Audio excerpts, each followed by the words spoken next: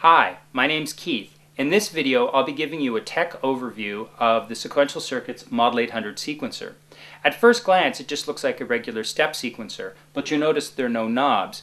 That's because the Model 800 records the incoming CV and gate information digitally.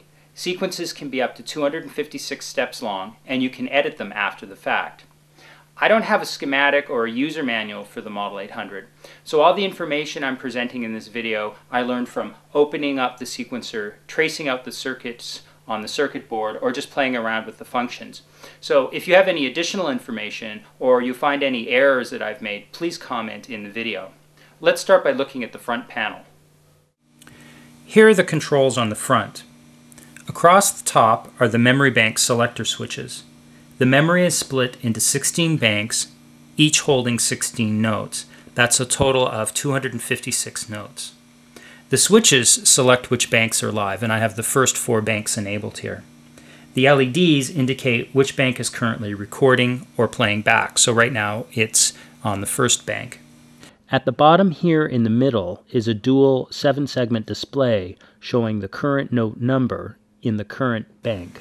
Now it starts counting at 0, so right now it's showing 0, which is the first note in the first bank. Here's the step switch, and if I step through all 16 notes in the first bank, so I'm at 15, which is the 16th note because we started at 0, I'll go to the next note and it automatically advances the memory bank to the second one. And I'll advance to the end of the second memory bank, 15, which is the 16th note. The next note, we're automatically at the third one, and so on.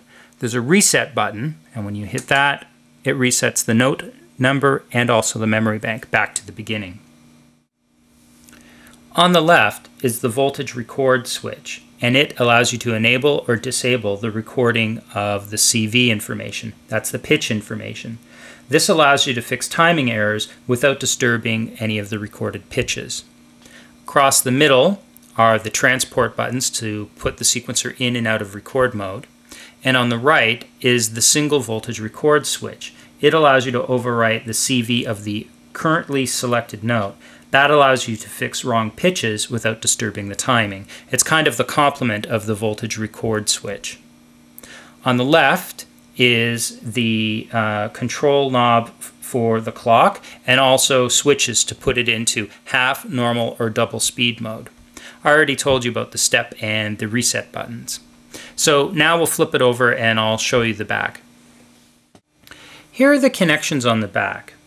The first is trigger in. It should actually be labeled gate in, as the sequencer will time how long the note on and note offs are.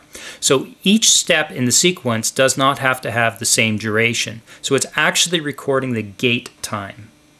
There are 2 options. One is for V-trigs used by every manufacturer except Moog, and the other is for S-trigs used by Moog. Next is the voltage in, or the CV in. After that is trigger out, and there are options for V-trigs, S-trigs, 5 or 15 volts, and long and short trigs. Even though it's recording gate information, it only sends trigs out. And the last jack here is the CV voltage out. There are 2 options. The first option loops the input voltage and gate information to the output jacks while you're in record mode. The second option does not loop them through. You would select this depending on how your synth handles sending and receiving CVs at the same time. You want to avoid a continuous feedback loop. So if your synthesizer also echoes the input to output CVs and gates, you would turn this off. Otherwise, you would turn this on. To the far right is a foot pedal jack, and I'll show you that in just a minute.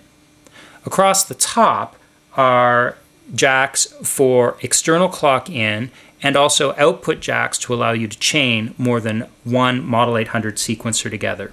Now I'll show you the foot pedal.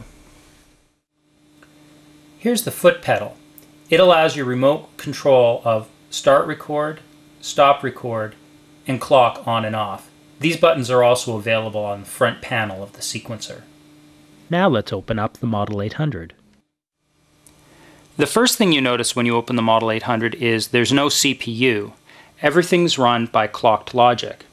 The master clock is up here in the corner. You can barely see it. It's a simple 555 timer circuit running at a few kilohertz. Below the 555 is a series of divider chips. They take the output of the 555 and supply the various clock signals required by the memory, analog to digital, digital to analog, and the other logic circuits that run the sequencer functions. In the middle here are 5 2101 static RAM chips. Each one of these can hold 256 values of 4 bits. Near the RAM up here, there's 2 larger chips. They're used to mux and demux the memory bank selector switches and the LEDs from the front panel. And that's what's traveling up here through these 2 ribbon cables. To the left of the RAM is a 2502 successive approximation register. In modern terms, that would just be called the analog to digital converter. And it's used to sample the CV inputs. And that's what's coming down these 2 ribbon cables here. This chip can sample at 8 bits, but only 6 of them are used in the Model 800. But if you quantize to the semitone, 6 bits is enough to count 64 notes, or just over 5 octaves. So that's enough resolution for a step sequencer. Down here, you'll see 6 transistors, a resistor ladder, and an op-amp. This is basically a do-it-yourself 6-bit digital to analog converter, and it's what drives the CV outputs. Again, those CV outputs go up through these 2 ribbon cables here. Right to the left of the transistors is a series of trimmers, and they're used to set the CV scale and range. To the left of everything is a cluster of CMOS chips. They're used to form the output gates and the clocks. There are also a few op-amps scattered about that are used as buffers for the input and output signals. The rest of the chips are 7400 series logic that controls the sequencer functions. Now, when I got this sequencer, the power supply had just been rebuilt, but the sequencer itself didn't function. And after tracing the circuits, I found that the clock signals, most of the op-amps, and the CMOS chips were all blown. So once I traced what wasn't working and replaced it, the sequencer came back to life. Now that I'm done with the tech overview, you might want to see the sequencer in action. So I've created another video called Sequential Circuits Model 800 Demo. And in that video, I record some sequences, try out all the functions, and do some editing in real time. Thanks for watching.